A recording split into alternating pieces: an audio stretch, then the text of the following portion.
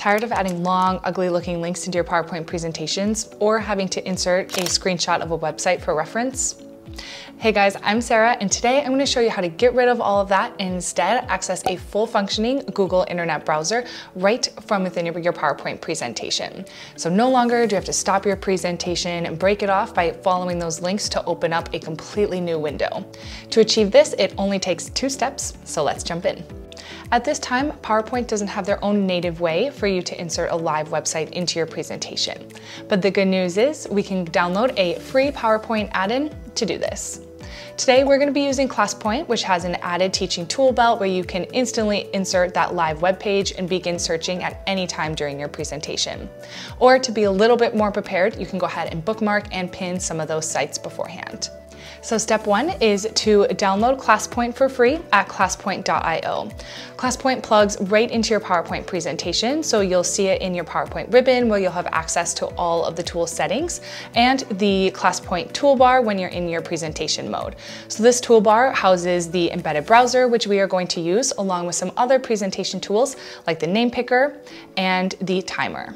If you guys are interested in any of these features, take a look at the videos linked down below.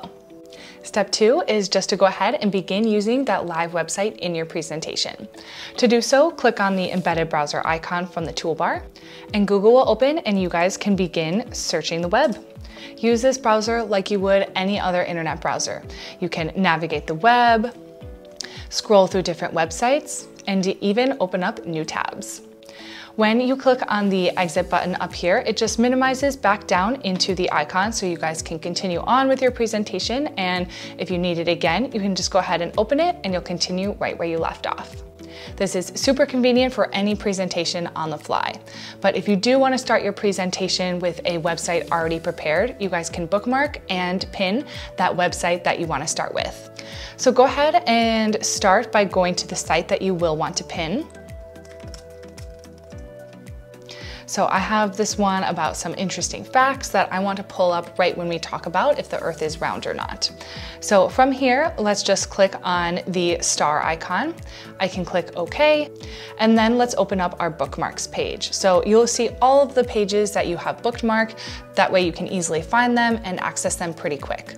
But to start your presentation even a little bit more prepared, we can go ahead and pin this to our home page.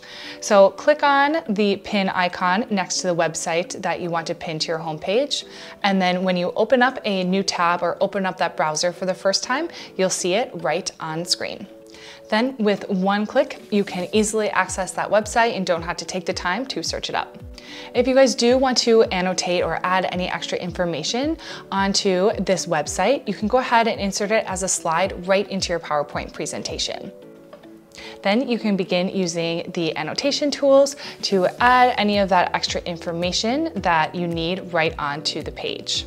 This is great for infographics, maps, text, simulations to highlight or add any extra information right onto that slide to engage and elaborate for your audience. And that is it, everyone. You can now access your very own live website in PowerPoint during any presentation.